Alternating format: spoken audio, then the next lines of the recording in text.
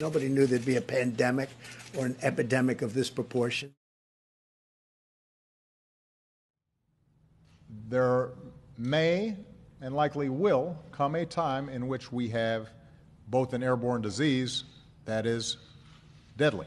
And in order for us to deal with that effectively, we have to put in place an infrastructure, not just here at home, but globally, that allows us to see it quickly, isolate it quickly, respond to it quickly, so that if and when a new strain of flu like the Spanish flu crops up 5 years from now or a decade from now, we've made the investment and we're further along to be able to catch it.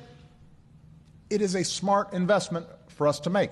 It's not just insurance, it is knowing that down the road we're going to continue to have problems like this, particularly in a globalized world.